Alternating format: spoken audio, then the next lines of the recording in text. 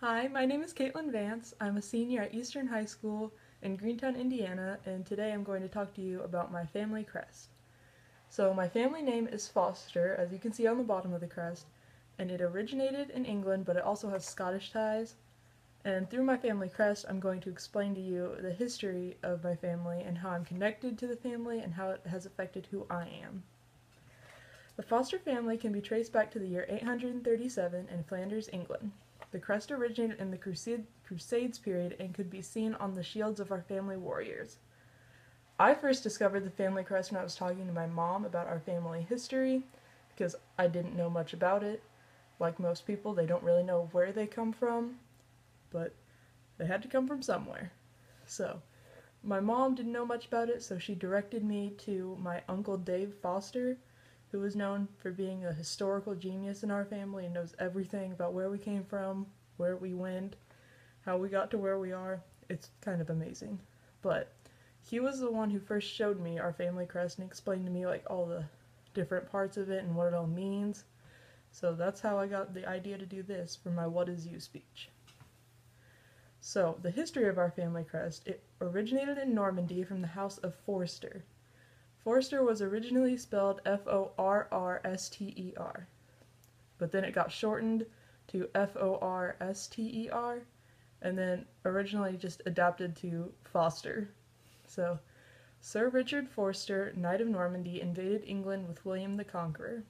And after they invaded England, William gave Richard land in the region of Northumberland, England. And then Richard constructed the Foster Castle, which is my family's castle, also called Bamberg Castle, which still stands to this day, and you can visit it, and it's pretty cool. I took an online tour of it because it's in England and I don't have money to go there because I'm poor. But, so now I'm going to explain to you like different parts of the family emblem. So, the bottom of the crest right here, I don't know if you can see it, but it says Si Fractus Fortis, which when you translate that from Latin, it means if broken, still strong. And that's also what this broken lance up here means, because if a lance is broken, you can still use it and it'll still work the same as a lance. And then the headgear up here represents the knight's helmets, which most of my family were warriors. And then these horns right here, they represent the hunter's horn because my family was hunters in northern England. And then I think that having this just offers me some explanation of where my family came from. So that's interesting because I didn't know any of that.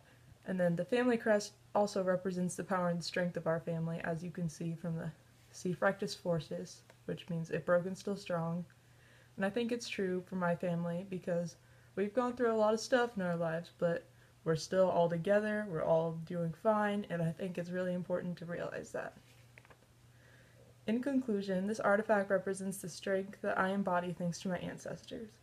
Whenever I fall and feel broken, I know that I can get back up no matter what. And I wish to pass this history down to my children, and my children down to their children, so they can understand where they came from, just like I did with this speech, because I didn't really know much about my family until I did this speech. So that's what I want to see my family do. This is my family crest. Thanks for watching.